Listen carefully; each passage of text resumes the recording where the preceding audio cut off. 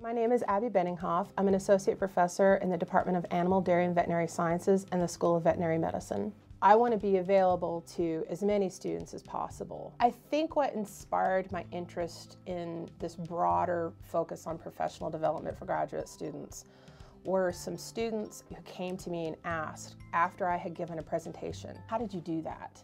When I see a need, I want to do something to help fulfill that need.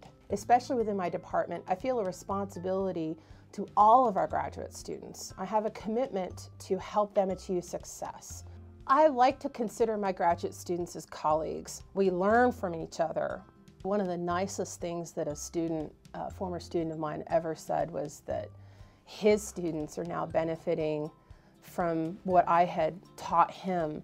That was really touching to know that one's impact can last beyond the students you work with and reach the next generation.